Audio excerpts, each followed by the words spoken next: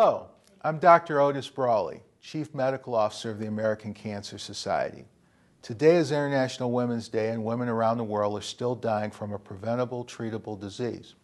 In many parts of the developing world, cervical cancer is the leading cancer killer of women, tragically destabilizing families and communities. Out of the estimated 275,000 women who die each year from cervical cancer, more than 85% of these deaths occur in developing countries.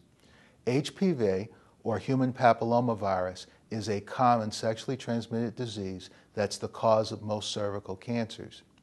In Western countries, it's rare for a woman to die from cervical cancer, as most have access to prevention, screening, and the HPV vaccines. This is not the case for women in other parts of the world, especially in Africa. In Tanzania and other parts of Eastern Africa, cervical cancer was the most frequently diagnosed cancer and the leading cause of cancer death among women. We have the knowledge and tools to prevent unnecessary loss of life from cervical cancer. Recently, Gavi, the Global Alliance for Vaccines and Immunizations, committed to curb the threat of this disease.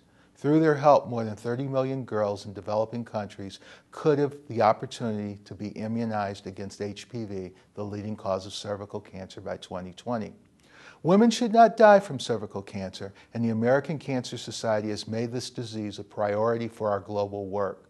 Please visit global.cancer.org to join us in spreading the word to global leaders that lives need not be cut short from this largely preventable and treatable disease.